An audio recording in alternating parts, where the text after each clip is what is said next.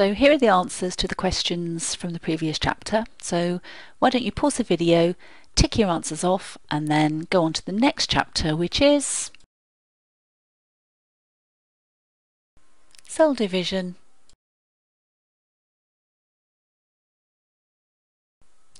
Now we're going to be talking about normal body cells as opposed to sex cells. Now sex cells are the gametes, these are the eggs and sperm, they're produced by the reproductive organs. Normal body cells means anything else. Now body cells wear out and they have to be replaced, and they have to be replaced with an identical cell. You can't replace a skin cell with a muscle cell, for example, so it must be identical. And they also have to divide in order for tissues to grow, and they divide by mitosis. Now mitosis is used for growth and repair, and the new cells that are produced are called daughter cells. That's the proper term for it. So in mitosis, the daughter cells are genetically identical. It's important to get the word genetically in there. So in the process of mitosis, the chromosomes first replicate, which means copy, and then the cell divides. And this leads you to have daughter cells which have two sets of chromosomes.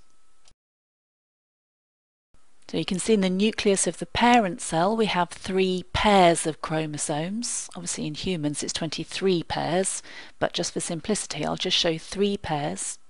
In the first stage the chromosomes replicate, so we have 6 pairs, and then the cell divides into 2, and each of the daughter cells is identical to each other and to the parent cell. They have an identical number of chromosomes. So what about gametes then? It's a bit different. These are the sex cells. They must be different from each other, and that's how we get variation in each generation. And the chromosome number needs to halve so that the fertilized egg ends up with the correct number of chromosomes. And gametes are produced by meiosis. Now meiosis takes place only in the ovaries and the testes, nowhere else in the body. And cells in the ovaries and testes divide by meiosis to form gametes.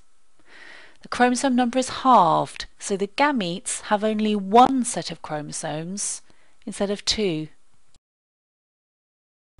So in meiosis the chromosomes replicate, which means copy, and then the cell divides and immediately divides again a second time.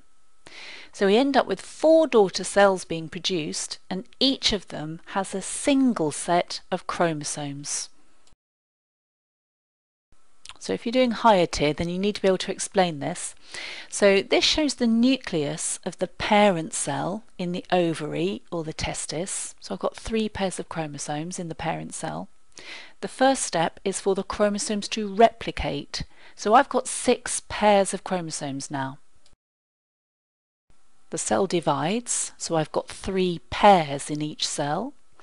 And then it divides the second time, so I've got 3 single chromosomes in each cell. Okay, that's the end of that chapter. Here's some test questions to check your understanding.